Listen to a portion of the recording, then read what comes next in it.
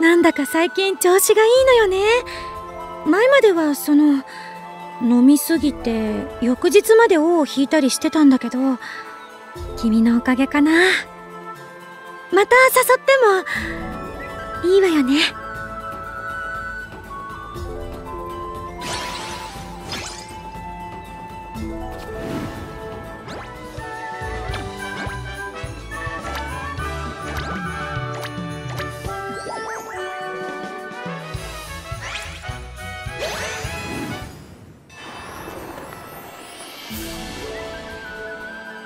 あら君、寝癖ができてるわよ。直してあげる。そのまま動かないでね。顔を赤くしてどうしたの？まさかの。そんなわけないか。じゃあどうして？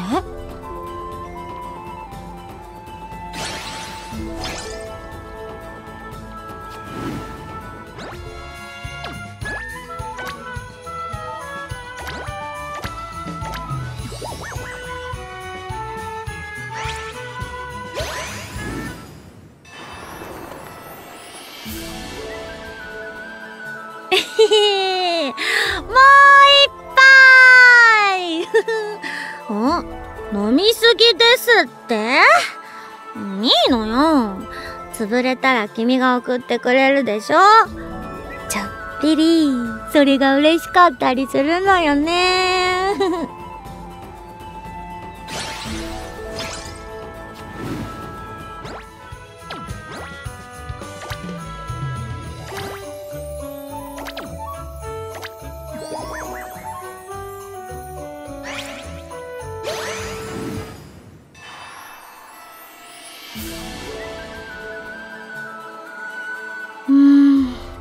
なかなかいいメニューは載ってないわね。美味しくて豪勢でできるだけ簡単に作れるやつ。あれ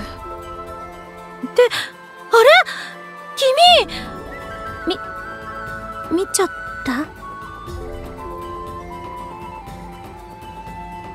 何読んでるのって、普通の料理の本よ。別に男の子の胃袋をつかむ料理とか探してたわけじゃないわよ。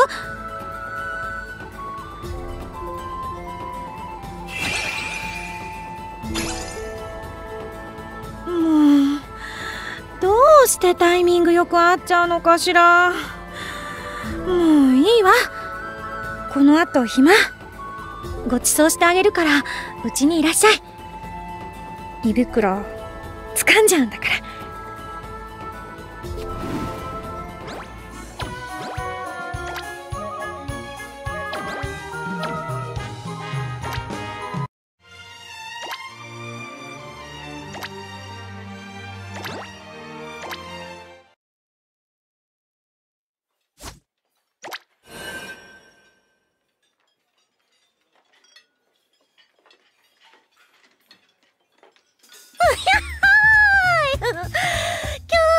麦シュワが美味しいわね。君飲んでる？それジュースね。君にはまだ麦シュワは早いからね。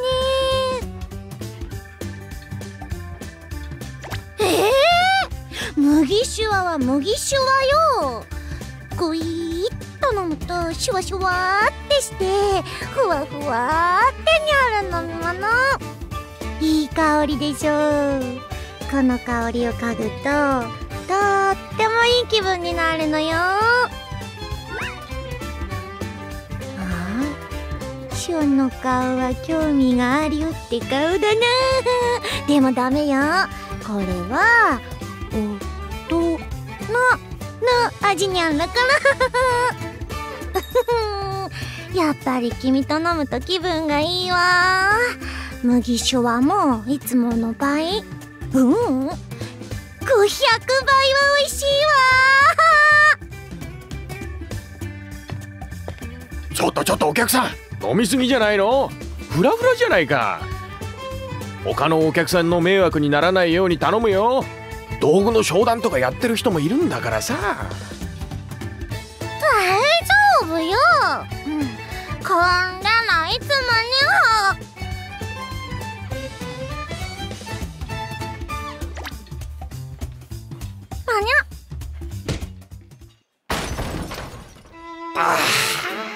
言わんこっちゃない。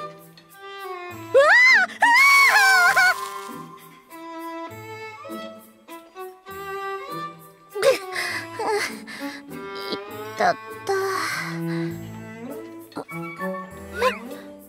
君、どうして私に覆いかぶさって？もしかして私をかばって？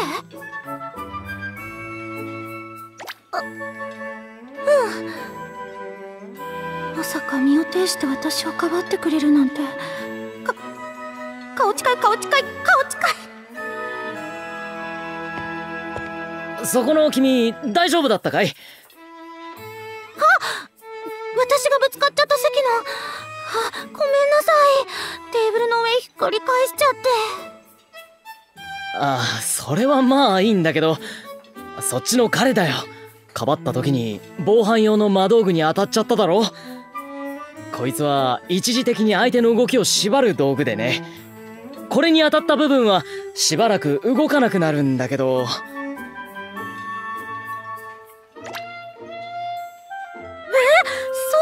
の？ごめんね。私のせいで。問題ないってそんなわけないじゃない。とりあえず今日はうちにいらっしゃい。手が使えない分私にお世話させて。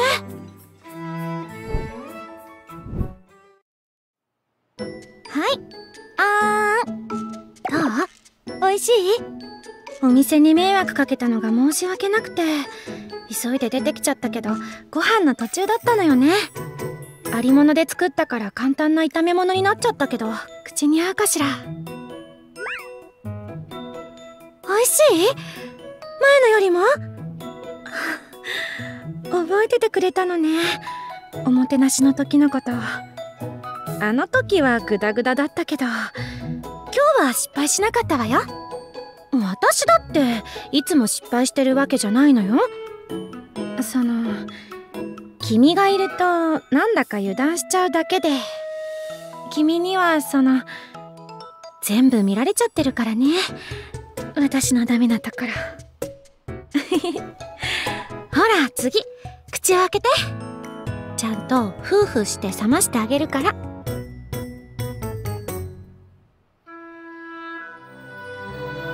なーに？もしかして照れてるの？でも我慢してね。左手だとポロポロこぼしちゃうでしょ。そういえば何気なくやってたけど、これって私が彼のことをお持ち帰りした上に、これからいろんなお世話をするってことよね。どうしよう。これってまるで。落ち着くのよゆかり。これは私が迷惑をかけちゃったから。っていうか君、なんだかすごく落ち着いてるわよね。お姉さんがこんなに慌ててるのに。慣れてる？食べさせてもらうのに？お世話されるのも？もしかしてこれって誰でもやってる普通のことだったの？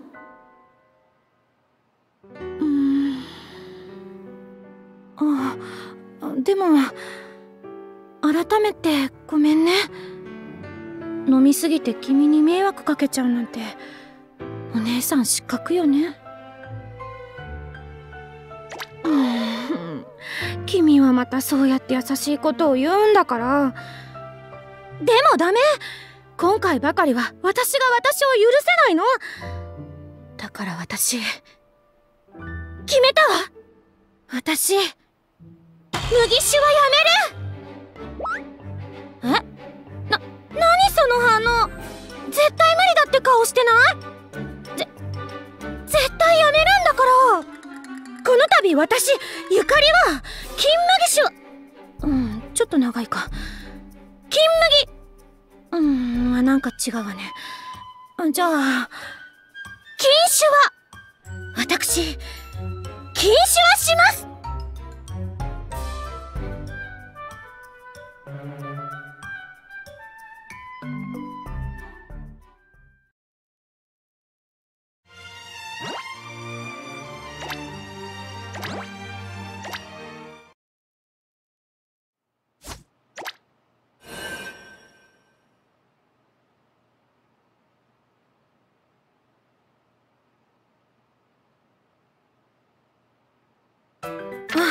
ここの計算間違ってる。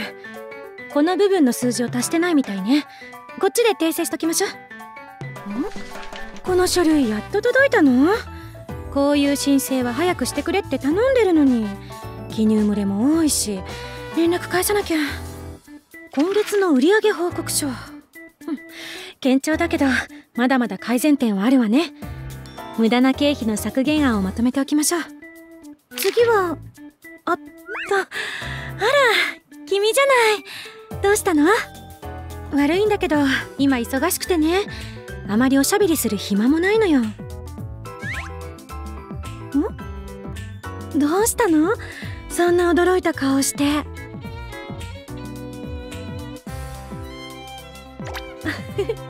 ありがとう。いつもベロベロだと思われてたのかしら。君には油断したところばっかり見られてるけど、これが本来の私なのよ。分かってる？本当に？ってもうこんな時間じゃない。そろそろ飲みに。違う。当たり前のように口から飛び出してたわ。恐ろしい。ダメよゆかり、禁酒はするって誓ったじゃない。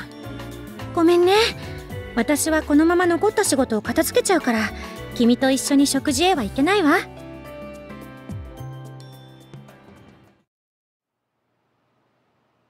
今日も仕事が盛りだくさんね。さあ張り切っていくわよ。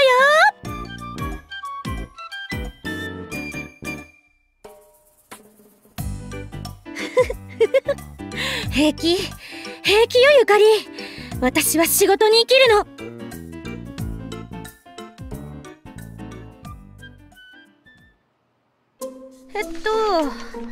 こっちの書類は香ばしくて、こっちの数字は喉越しがいいわね。毎日残業してるとなんだかハイになってくるわ。こういう時はあれを一気飲みしたく。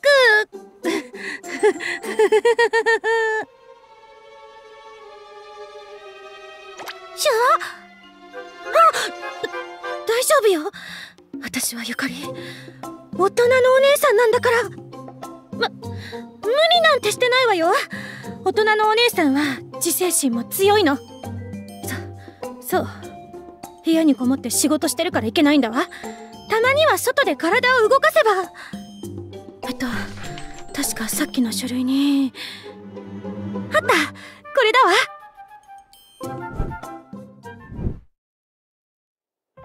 本当に君もついてきてくれるの？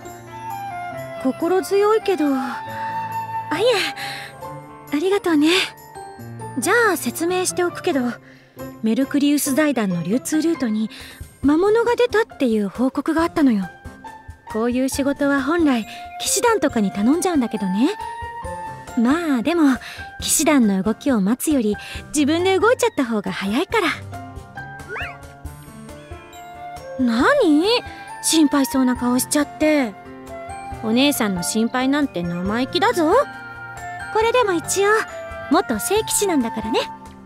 それに体を動かしていれば余計なことを考えなくて済むしね。あ、いたわ。きっとあの魔物よ。その近くに荷馬車？ちょうど襲われてるところだったみたいね。間がいいんだか悪いんだか。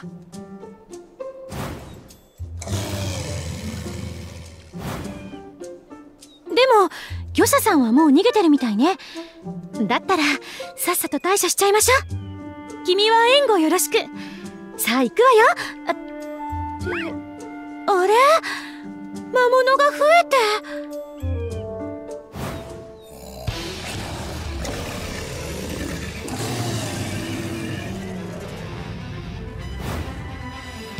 何これ？報告より数が多いじゃない。群れだなんて聞いてないわよ。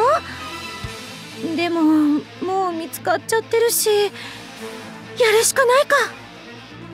彼に迷惑をかけるわけにはいかないわ。私がフォローしなきゃ。大人のお姉さんとして。は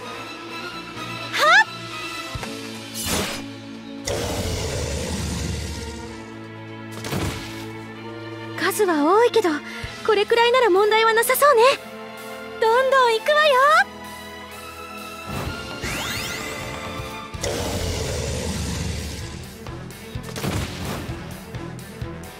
よね。おっと、そっちには行かせないわ。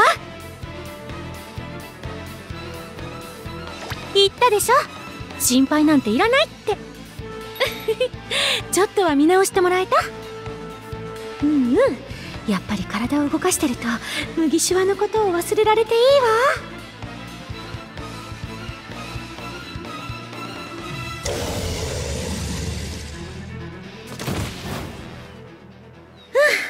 これで最後ね。念のため襲われた荷馬車の確認をしておこうかしら。積み荷は樽？壊れて中身が…この香りって…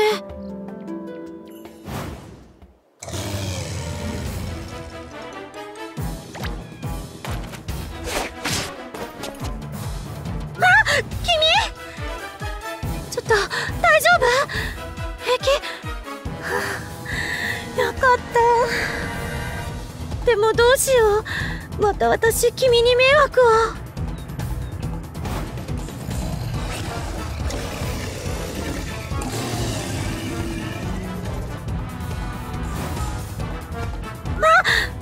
魔物が増えて仲間を呼んだの？ごめんね、私のせいで。どうしよう、逃げる？でも囲まれてるし、彼を担いで逃げ切れるわけない。どうしよう、私お姉さんなのに。頭の中ぐちゃぐちゃで。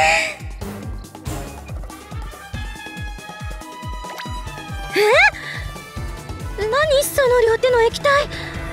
あ、いえ、私が間違うわけない。その香り、色、麦酒はね。じゃあやっぱりあの荷馬車に積まれてたのは…ちょっと君、なんで口に近づけてくるの？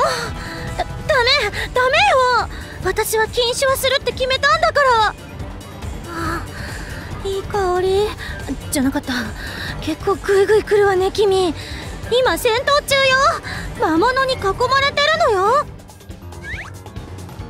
余計なことを考えずに？いや、確かに余計なことばかり考えてたけど、これを飲めばなんとかなる？私の秘められた力が？お姉さん、君が何言ってるかわからない。おいしい。染み渡る。もう飲んじゃったじゃない。久々に飲んだからすごい効く。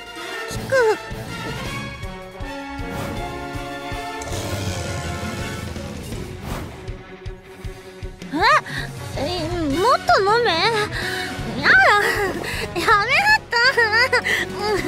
どうして飲ませるの？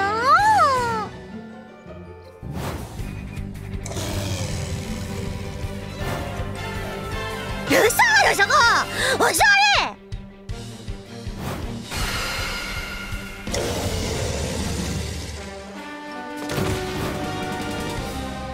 もういいもん、大暴れしてやるんだから。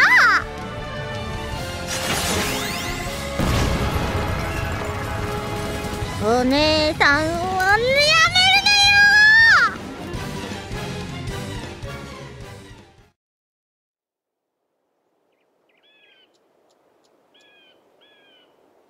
あれ？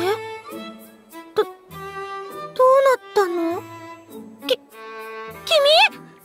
なんか焦げてない？どうしたの？巻き込まれた？何があったの？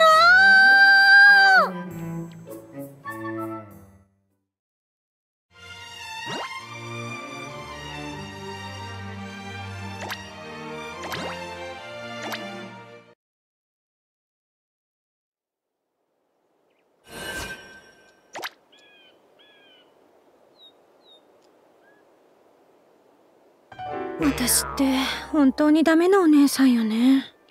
君に迷惑をかけて禁酒はするって決めたのに、そのせいでまた君に迷惑をかけちゃうなんて。このままじゃ私なんか目の前が光って、まさか麦シュワが呼んでるのかしら。私負けないんだから。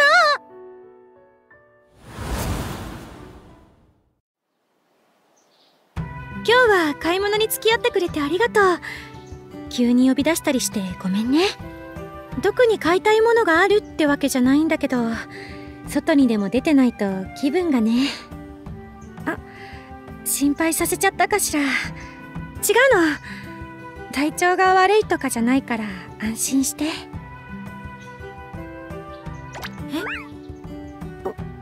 わかる？ということはやっぱり私いつもごめん、一人で勝手に落ち込んだりして。私ね、今飲むのを控えてるの。なんで後ずさるの？そんなに驚くところだったかしら。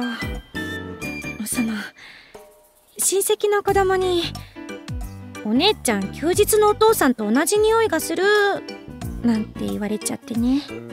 それってきっとおそらくほぼ確実にねえ、そりゃ確かに飲むのは好きだけど、休日のお父さんと同じレベルっていうのはちょっと。お姉さんも裏若き乙女なわけだし、それに君にそんな風に思われるのは絶対に嫌だもの。というわけで飲むのをしばらく我慢してるんだけどね、これがまた辛いのよ。うちの中にいると手が勝手に缶の蓋を開けてたりするから、こうして気晴らしに外に出るようにしてるわけ。でもやっぱり外はいいわね。すがすがしくて健康的だし、余計な誘惑もないし。お姉さんいかがですか？香り、喉越し、シュワシュワ感大幅アップ。新商品の試飲会ですよ。どうかされましたか？そちらの方、いきなりうずくまってしまいましたが。平気なんでもないわ、この程度。ならいいのですが、では改めていかがですか？こちらの新商品、今までのものとはレベルが違いますよ。確かにいい香りね。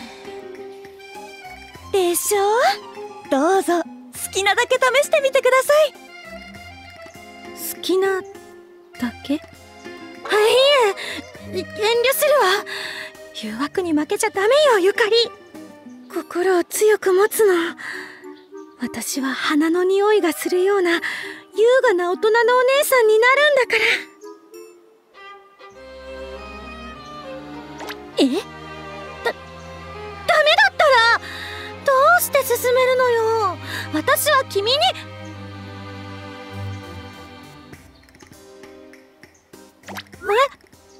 今いい匂いって言ったの？いつもの私が？嘘じゃないわよね。そう、君はそう言ってくれるのね。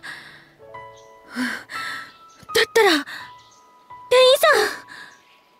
ん、もらってもいいかしら？はい、どうぞお試しください。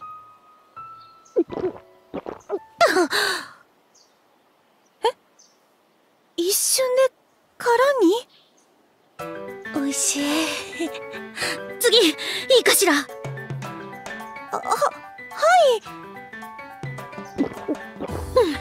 確かに香ばしい香りが鼻を抜けていくわ。おかわり。この喉越し、たまらないわ。おかわり。このシュワシュワ感、口の中を楽しませてくれるわね。おかわりよ。お客様？さあ、どんどん行くわ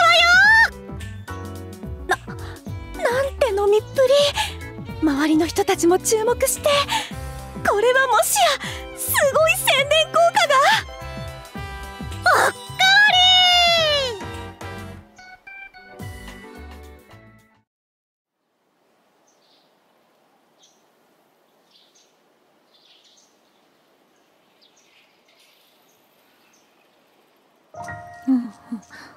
おい、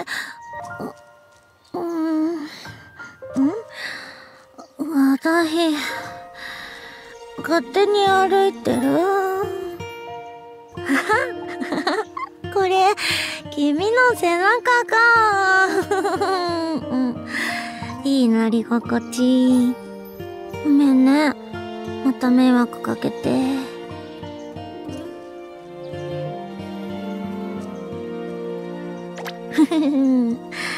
じゃあいつもの通り甘えちゃおっかな。ねえ君、私いい匂い？ありがとう。君がそう言ってくれるのなら他の誰になんて言われてもいいかな。なんだか君の背中あったかくて眠くなってきちゃった。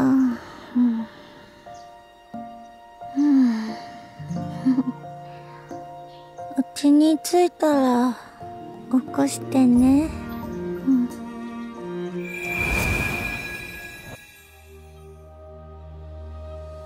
いや、どう考えても飲みすぎだと思うの。あんたもちゃんと止めなさいよ。何飲ませる方向に誘導してるの？確かに飲んでる時のあの子は何より幸せそうだけど、私にはよくわからないわ。何事もほどほどが一番よ。まあ、あんたのために飲むのを我慢できるってことは、あの子にとってあんたは最優先事項ってことよね。しっかりと面倒を見てあげるのよ。ってどういうアドバイスなのかしらこれ。とにかくお疲れ。なんだか私まで一杯やりたくなってきたわ。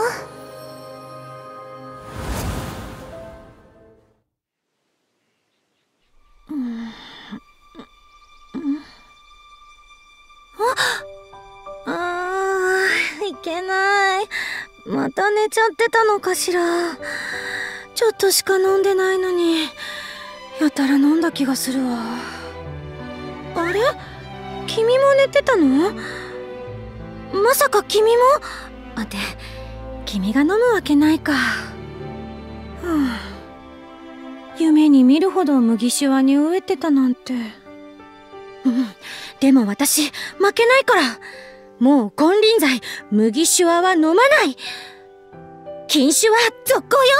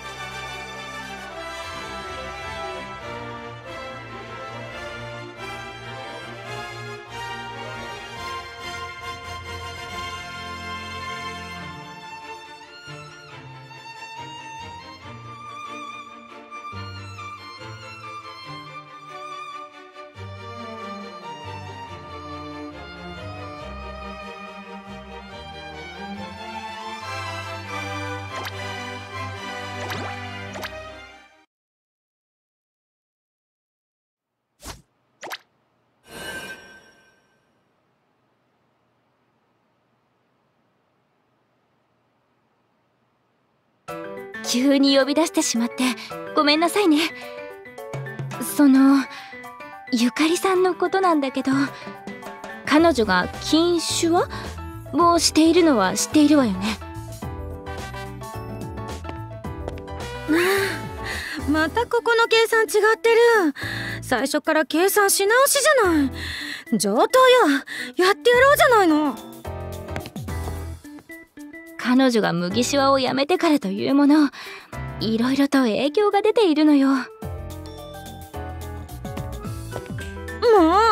だから申請書は早く届けてって言ってるのに、なんでいつもギリギリに届くのよ。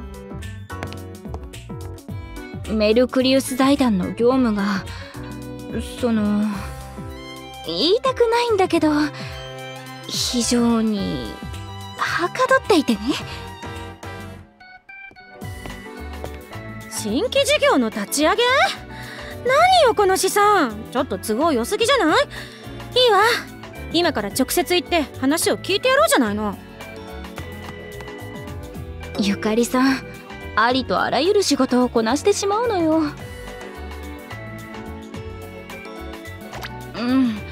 おかしなことを言っているのは重々承知よ。でも世の中にはバランスというものがあってね。ゆかりさんが仕事をすればするほど大手を振ってサボる不届き者が現れるというか、何でもかんでも押し付けて好き放題する輩が出るというか。玉木さん、またたい焼き食べながら廊下歩いたでしょう。秋野さん、見てもらいたい書類はまだまだありますから、逃げようとしないでください。ともかく今のゆかりさんは常に張り詰めていて見てられないのよ。彼女をどうにかしてあげてくれないかな。お願いするわ。君が相手ならきっとゆかりさんも気が緩むだろうしね。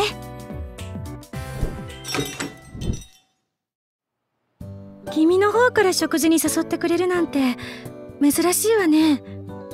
本当はまだ残ってる仕事があったんだけど、美冬さんにギルドハウスから追い出されちゃうし。なんだっていうのかしら。私にはのんびりしてる暇なんて。ダメよ、君にはまだ早って私に飲めっていうの？いえ、やめておくわ。麦手話はもうやめたの。私はお水でいいわ。何その目は。本当よ。今度こそもう行ってきたりとも口にしないんだから。麦手話なんてもう見たくないもん。はい、麦手話お待ち。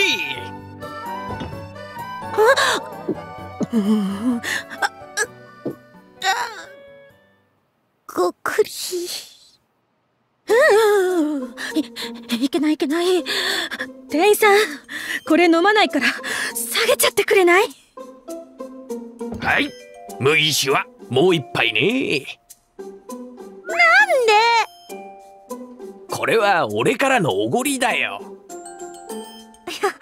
だから飲まないって言ってるでし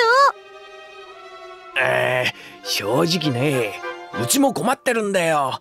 お客さんが禁酒は始めてから店の売り上げが落ちちゃってね。そんなに私飲んでたの？でもそれとこれとは別よ。飲まないんだから。私が飲むと周りに迷惑ばかりかけちゃうし。ゆかりちゃん、これは俺からのおごりだ。飲んでくれ。いつもの常連さん？あんたが飲んでるの見るとこっちまで楽しくなるんだよ。おばちゃんま飲んでないゆかりちゃんなんてゆかりちゃんじゃないよ。そうそう、さあいつものようにグイッといっちゃいな。飲まない。私はもう。この店にメルクリウス財団のゆかりさん宛ての荷物が届いているんですけど。今度は何？前に荷馬車を魔物から助けてくれたお礼とのことです。こちら樽1本分の麦酒はとなります。なんなのよもう負けない。私麦酒はなんかに負けないんだから。あ、乾杯じゃないの。もう油断も隙もないんだから。とにかくダメよ。麦酒は絶対に飲まないの。私これ以上君に迷惑かけたくないの。君はいつも許してくれるけど、それもいつまで続くかわからないもの。これ以上君に嫌われたくない。君に嫌われるくらいなら麦酒はなんていらないの。君が尊敬してくれて、もうちょっとだけ慕ってくれるような大人のお姉さんになるんだから。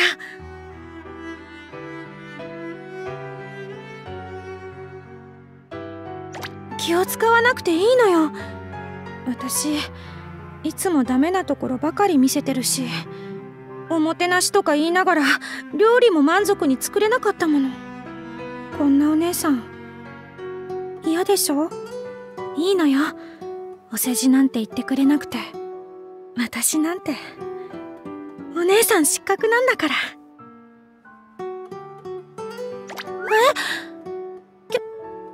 急に何を言い出すのよ。そんな真剣な顔で。お姉さんをからかっちゃダメじゃない。顔が熱くなってきちゃった。冷たいもの、冷たいもの。何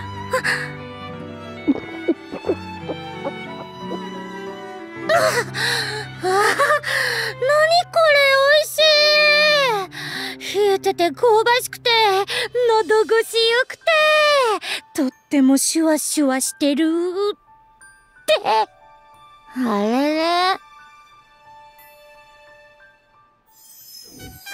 ほーい、やっぱり麦シュワは最高ね。君飲んでる？君はまだ麦シュワはダメだからね。君がもう少し成長したら一緒に飲みましょうね。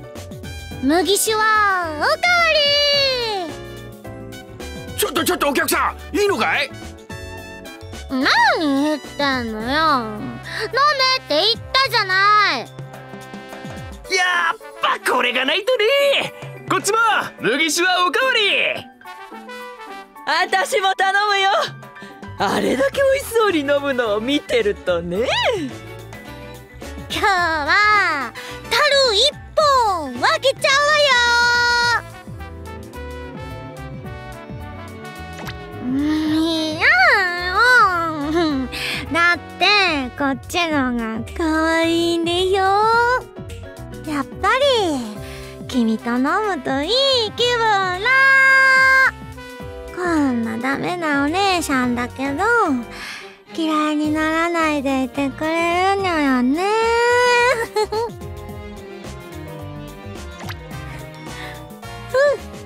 ありがとうね。